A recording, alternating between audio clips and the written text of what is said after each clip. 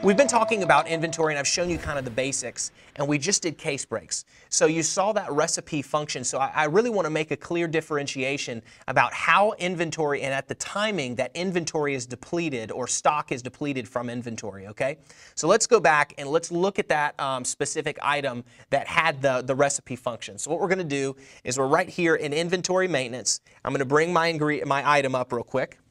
So we're here with the 16-ounce Diet Coca-Cola again. Let's go back to that recipe, and you remember right here we have this recipe listed. Now, let's go and see where in the settings that we can adjust those. So I went to Setup, Setup Screen, Inventory. Now, deducting ingredients. You see right here.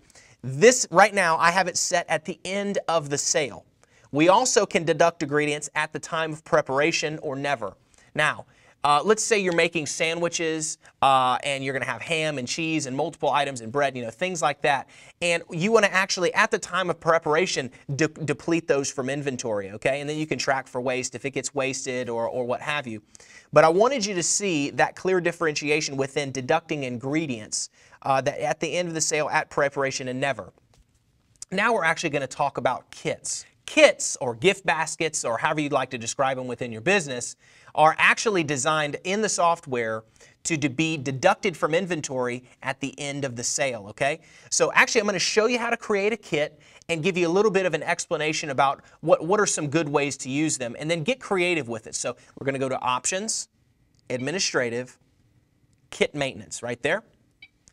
All right, now I've already created a kit right here. And basically what I did is I took this card right here and I ran it underneath the barcode. When I clicked on kit number, I've chosen my department right here, and you can see that I named it mixed beer.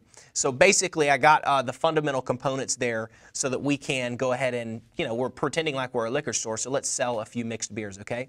So you choose your department, you put your kit number in there, and you can just hand type one, but definitely you want to create a barcode most of the time, so you can just scan it and sell it. Very easy for your cashiers. So we've named it. We can also assign a friendly printer, and that's kind of the terminology within the software, is printers that are native or already created within the system. So now we're going to actually add a few items that have specific costs and a calculated price and a price override. Now the price override is to say, okay, well, we could add all of those prices together that we usually sell them as an individual item, as individual items, but now we're going to override the price and create our own item, okay? So let's do a couple of mixed beers. And let's see how that looks. Now, this is that search inventory screen that we were looking at earlier, okay? So let's search by department, and let's search by beer. And we're going to look through here, and let me take a second and put a few items in, okay? All right, I've created kind of a gift pack, a couple of 6-packs and a couple of just individual beers. And you can see here that all of those items are populated right here. And again, we went to that lookup and we searched. Now you can scan those items. So if you have them in front of you, you can just go ahead and scan them. Like let's say you're actually creating a gift basket and you're going to wrap it in saran wrap or something like that. Definitely having those items right there, your first kit that you're going to create, go ahead and create it by scanning the items in the search screen that we were just at. So you see right here, I have all of the items right here. Their typical discount, a typical price, and the actual cost that it's going to be to us. So what we have is we have the calculated cost per, we have the calculated price. This is dynamic. This is what happens. It all adds together. And you can also see that we're actually going to do a price override now. So we're going to go up here. And you see that calculated price is $18.26. Let's discount it a little bit and make it $16.99. All right. Now we're good. It's $16.99, and I went ahead and checked the ID as well, just to make it as a kit to individually sell those things and check IDs. Okay. So that's basically how a kit is created, and we can push next. Or what we really need to do before we do that is click Update, and the kit is created. Couple more things with kits.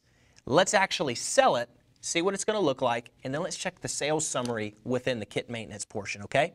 So I've got my card. Prompted me to check the ID. I'm going to check the ID. Now, you can have a scanner that's going to automatically do that, and that's great. All right. So we also have right here the entire kit is created and the price, okay? And you see right here there's the total. Let's go ahead and pay for this. We'll just do cash. Drawer's going to pop.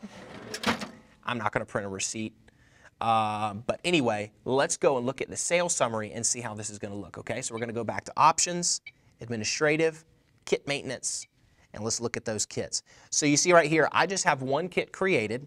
Let's go to the sales summary. Now what you're going to want to do is you can click year, and this is just basically one of those things. This is each of the months right here. So we're in January, and it's going to be right there. So we've sold this specific kit, and we've sold one, okay? So you can see that it's very easy just within kit maintenance to just do a quick search of what's sold. Now, when we get to the reporting section, you're going to be able to see a lot more reporting per item, okay? So that's really going to cover everything with kits. I encourage you to use them. They're a great tool.